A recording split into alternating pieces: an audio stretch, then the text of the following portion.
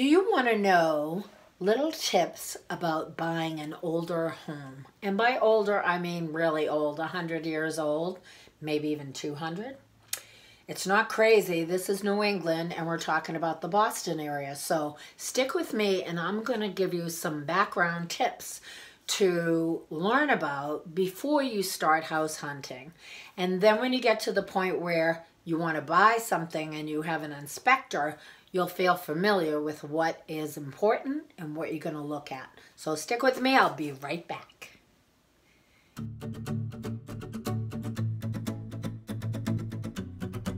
We're going to talk about old homes. You're probably a fan of history, architecture, and old homes in general. Well, New England has a ton. And if you're looking in the Boston area and some of the outlying suburbs, there's lots to look at. Old homes can be gorgeous if they're kept up, and if they're not, you have to be willing to do a little bit of work. If you're looking for an older home and not these big open modern things, I understand you completely. I grew up in a home that was built in 1870. It could be a little older, we're not quite sure. Almost any town in New England is going to have homes from the 1700s, 1800s, for sale. Early 1900s are really not that old, but there's not much of a shift between like the 1880s and 1920. So some are well maintained and some unfortunately are not. The first order of business is usually a good inspector, well versed in old homes. The first thing to look at is the basement. Any water. Most have a dehumidifier running with a small hose connected to a outgoing water pipe or a sink. It works great. It costs about $50. Plumbers generally put them in, but you don't have to hire a plumber for this. Probably you can do it yourself or have a handy person do it. The other water-related issue is a sump pump. It depends on the history of the house. If it's in a generally dry area, you will not need it. You won't see it either. But basically a square hole in the basement floor with a pipe draining out and a pump that automatically turns on and off when there's water seepage, usually from a high water table or a massive rainstorm. It's generally something that just happens off and on during the year. And it has to drain out of the building away from the house. It's usually covered with a big portable cover. You know, it could be a big piece of plywood or some kind of cover that would be heavy to lift. The third thing about a basement in an old home is the foundation. Very important. Sometimes you'll see a dirt floor. The foundation's made of field stones in most of these homes built before, say, the 40s. Gathered stones from the countryside, build the walls below ground level. They do their job. It should be waterproofed at some point. If it looks really dry and fine, leave it alone. If there's a brick foundation in the basement, you may notice red dust on the floor. Brick will eventually crumble, and here's where knowing a good mason will pay off. They'll cement it, seal it, and waterproof so the wall's good as new. Just part of upkeep in an old home.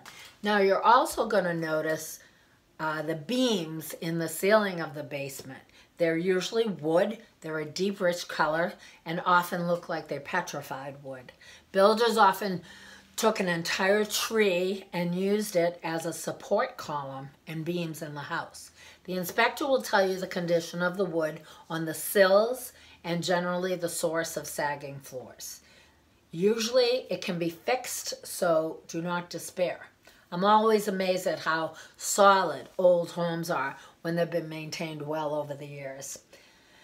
The next thing is the electrical and the plumbing. It will be the most important things to review with an inspector. There was no electricity when these homes were built. So it's very interesting to see how it was converted from gas with spigots on the wall to electricity.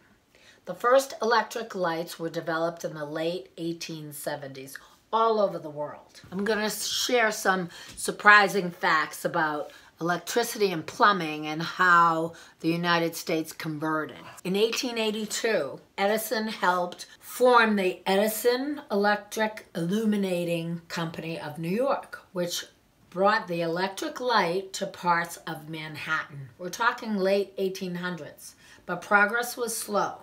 Most Americans still lit their homes with a gas light and candles for another 50 years. Can you imagine?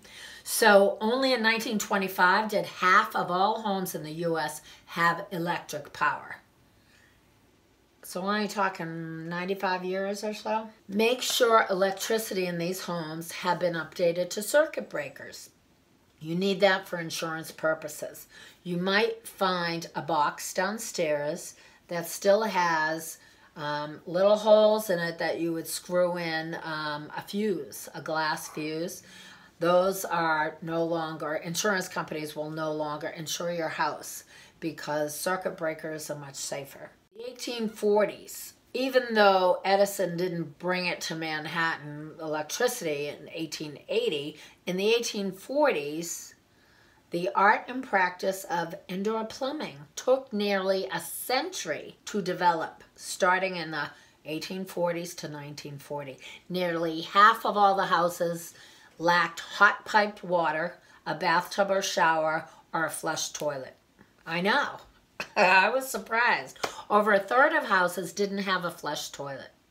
Working class houses where bathrooms were first built around 1900, and in the 1920s, council houses were built.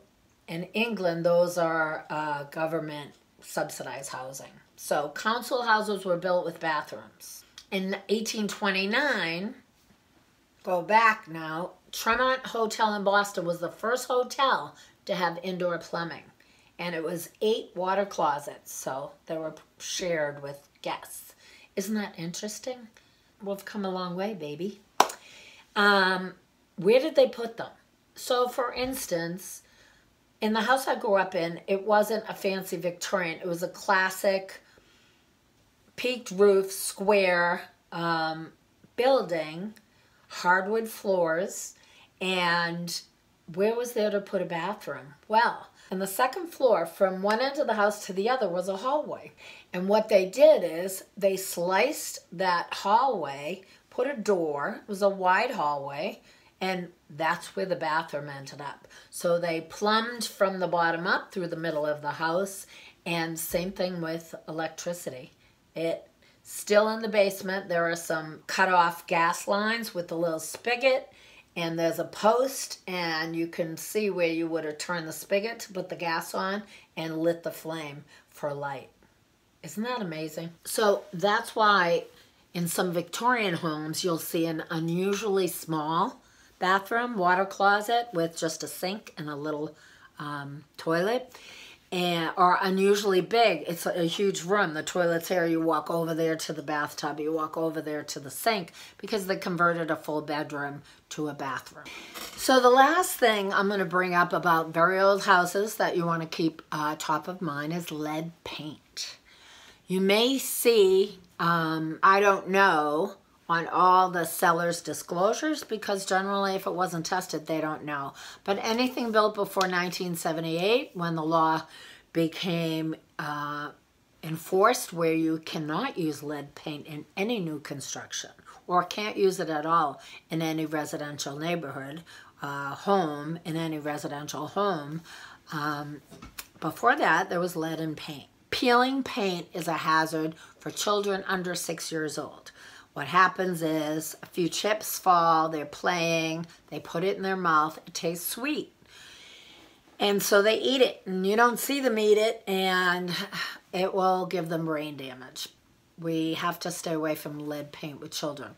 Interesting thing is,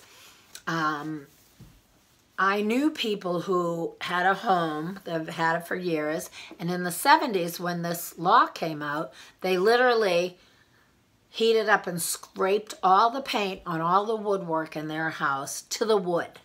So when you think about it, there's no more lead paint, so they don't have to worry about it. But the bottom line is the lead seeps into the wood. Now, I don't know if it would leach out or not, but everything was painted with latex after that. So chances of chipping, also latex over the old paint, tends to be stretchy and not chip as much. But the bottom line is, if you're going to rent a property, you want to have it de-leaded, because then it's not an issue. And the mediation that you can have done, you can either rip off all the wood, or anything below 3 feet gets treated with a milky kind of paint that seals it, so that it's called an abatement. And it will seal in the lead so that when you paint over it, there's no problem with it leaching out.